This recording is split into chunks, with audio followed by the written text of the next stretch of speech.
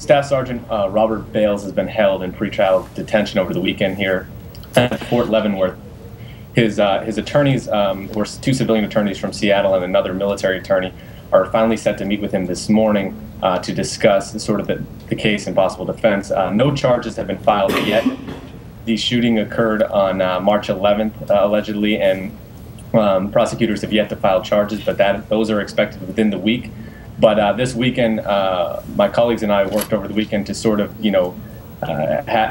report on his background, and a picture emerged of someone who never gave any signs of this for a long time. It obviously was shocking to friends and family and those who knew them. But there also were some glimpses of a shady or frustration and dark past.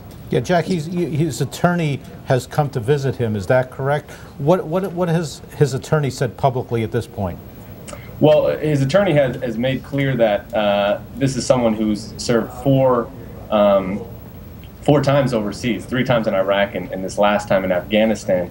He had suffered a severe head injury, a severe foot injury, seen many of his friends die, carried dead Iraqis. So, the defense attorney is essentially, sounds like he's suggesting there may be an argument here that there was either PTSD involved or just too many times shipped overseas. So it's unclear what his defense will be thus far, but he also is saying that there was nothing in his past that suggested racism or anger or anything like that. And a broader issue is, will this influence the already large and multifaceted debate in America about America's role there, and could it be another factor that urges, at least some people say, we ought to be getting out faster than even the president's timetable?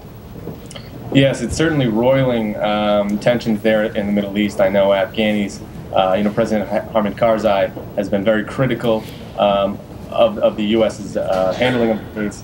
And I think people are eager to see charges filed soon.